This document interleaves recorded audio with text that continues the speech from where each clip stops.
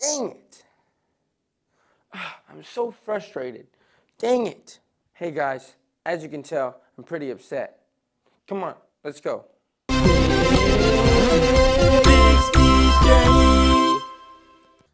so sick of these shoes. I'm so sick of the way they look. Hey everybody, how's your day going, I guess, or whatever. Would you just look at these shoes? Would you just look at them? Would you just look at how gross they look? They're all beat up and dirty. Oh, man, I can't stand them. You know, I'm back at school, and all my friends have new shoes. It's so annoying because everybody has new shoes, and they're walking around with their new shoes. And I'm stuck here with these beat up, old, nasty shoes. Oh, man, it's so infuriating. Man, I just wish I had their shoes. I wish I had their shoes. And you know what the worst part is? Hold on. I'm getting a phone call.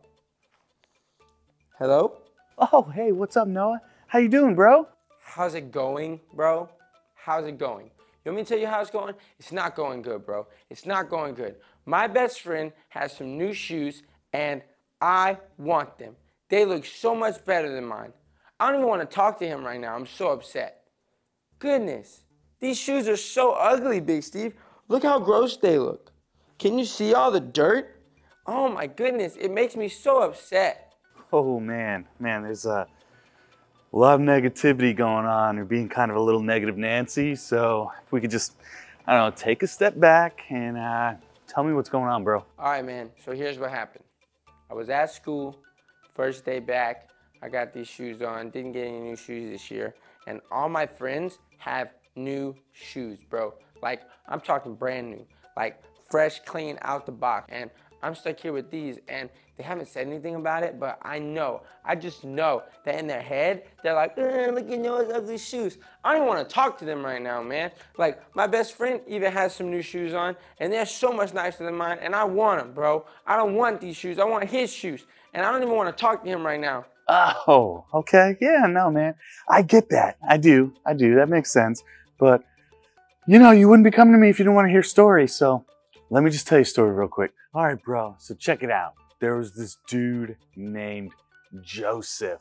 And, you know, Joseph was kind of just a regular dude. He was a brother. He was a son, obviously. So he was the third of the three brothers. He was the youngest brother. And for some reason, because he was the youngest brother, he was his dad's favorite. And we're not talking about just kind of like, I don't know, a little favorite. Like, we're talking about when all the brothers are out doing chores, like Joseph got to come and sit down and drink some water or something, and Joseph got all these extra breaks, and you know, that stuff kind of isn't fair, but really wasn't Joseph's fault because his dad kept letting him do it. So all of a sudden his brothers get really, really upset, and they're like, yo, why does Joseph never have to do any of the work? And Joseph's like, I don't know, bro, but I'm hungry, so I'm gonna go eat. And then he ate first. And that wasn't really sitting that good with all of his brothers. And then one day, the Bible says, Joseph got an awesome coat. And, you know, I'm not talking about like a winter coat. Back in the Bible days, coats are kind of what signified family, and it would protect them from the sun rather than keep them warm. But all the coats were basically the same, except for Joseph's. The Bible says that when his dad gave Joseph his coat, it was a coat of super colors, and it made him stand out. And not only did it make him stand out, it made him stand above all of his brothers who all had the same coat. So just picture like you and all your boys, you walk in to a store and like your two boys look the same, and all of a sudden you look fresh, man. You look brand new, you look bright. Well, everybody comes up to you, starts telling you how awesomely dressed you are. Well, that was Joseph with his coat, and that made his brothers so angry, but made it this kind of special angry, a little bit of a different angry. The Bible says that his brothers got jealous. They got jealous over something that they couldn't help. They actually got jealous over something that Joseph couldn't help, because The coat was given to Joseph, so it wasn't even like Joseph was trying to rub something in his brother's faces. His dad gave him a present, and he started wearing it. And his brothers got so mad at Joseph just for simply wearing a coat that was given to him.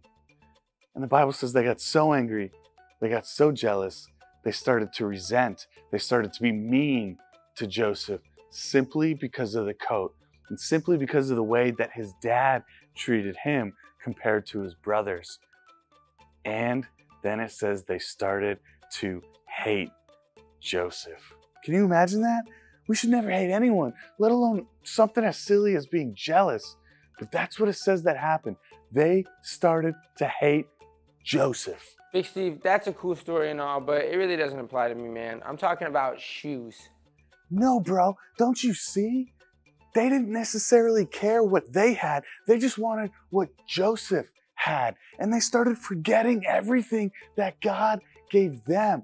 They had a coat of their own. They had food of their own. They had a house of their own, but they still wanted what Joseph had. Don't you see the relation, man? Like you want your friend's shoes, but don't you already have shoes? Don't you already have clothes? Don't you have food? Don't you go to sleep in a bed with a roof over your head and wake up and get to put clothes on? But for some reason, you're forgetting about what God has already given you, and you're starting to covet. That's what the Bible calls it, to covet or want what your friend has. You want your friend's shoes. Joseph's brothers wanted Joseph's coat, and they started forgetting, and you are starting to forget everything that God has already provided. You know what, Big Steve? You're right, man. So how do I fix this? Great question, buddy. The first thing you should probably do is start letting go of that jealousy, man, because jealousy is only going to lead to bad choices. You see, with Joseph's brothers, they started hating his brother. They started planning bad things against his brother, and that all stemmed from the jealousy. For you, when you said you didn't even want to be friends with your friend anymore just because of the shoes he has, that's crazy, man, and that's a bad choice. Jealousy can lead to bad choices. So first and foremost, man, let go of the jealousy. And second, start being thankful for what God has already given you, man. Start being thankful for the shoes that you have. Start being thankful when you get to put clothes on and walk outside in the beautiful sun. Start focusing on what you have and less about what your friends have. And maybe you can even be happy that your friends have cool stuff. That would be really cool. And last, bro, let me know how it goes for you, all right? You know what, Big Steve? You're right, man. You're right. I'm gonna do it, but I can't do it alone. So you know what I'm gonna do? I'm gonna pray to God to ask him to remove my jealousy, because I know that if I try to do it myself, there's no way. Like, I'm too jealous and I'm too upset. So I have to pray and ask God for his help. So would you guys pray with me? Awesome, come on, let's do it together. Dear Lord, I pray right now that you would please take away my jealousy. Lord, please help me to focus on what I do have rather than what I don't. Please help me to focus on the fact that I do have shoes and clothes and a roof over my head and a way to get to school in the first place. Lord, I thank you for all that you give me. God, please help me to remove this bitterness and this anger. I pray all these things in your Son's holy name.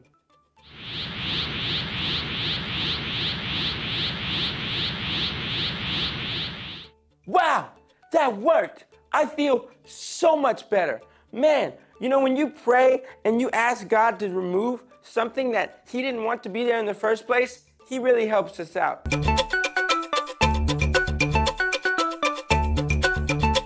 Yeah, absolutely, man. So everybody go ahead and stand up with me, and we are gonna do this big idea together. Today's big idea is jealousy can lead to bad choices.